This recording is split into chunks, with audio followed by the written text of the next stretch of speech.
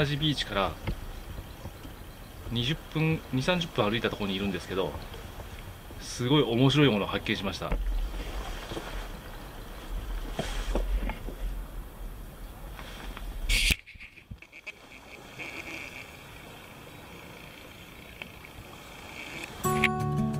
なんとヤシガニが昼寝してますね。こんなの初めて見た。ちょっと動いてます。私の気配を感じ取ってますね。もう海の真横ですね。こういうとこで遊んでる。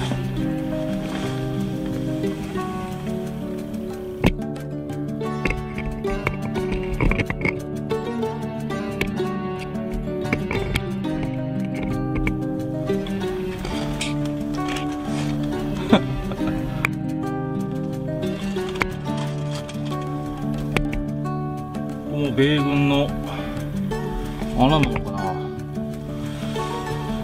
なんかそんな感じですね。米軍の見張りの穴蔵のとこ、もう一個あって、その同じ東側に、多分これじゃないかなと思って、以前ちらっと見かけたんだけど、多分これだね。今日はこれを求めてちょっとどうやって切り込んでいくか下見をしに来ました。そしたらたまたまね、ヤシガニがいたっていうなんとここ登り口がないね。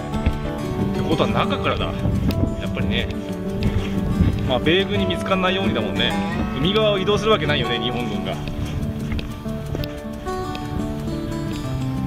中からここまで来て岩を偵察してたってこと。じゃあ俺が切り込む場合どっから行ったらいいの？現実的にはこっからかな。ここだったらまあなんとか登れそうかな。ここにも窓があるね。やっぱりここにあるんだ。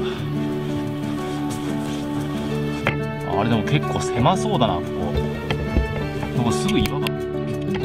もしかして中に這いつくばってたのかな。部屋があるのはここの中だ。だけどこっち側は登れないもんね。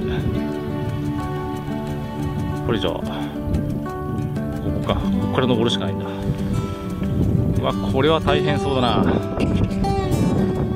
ここにね窓があるんでね、密林をこっから切り込んでいくとなって相当大変だね。まあ、いつかやってみよう。しかもここまでの移動距離が長いんだよ。カンナジから2、30分。延々とね続いていくの。今見たのはこの辺ね、ずーっとね続いていくんだよね。まだ他にもあんのかもしれないね。ちなみに向こうには石垣島が見えてます。ここのはかなり難関になりそうだね。まあ、その前に1個目ね、1つ目の中に入ってみないとね。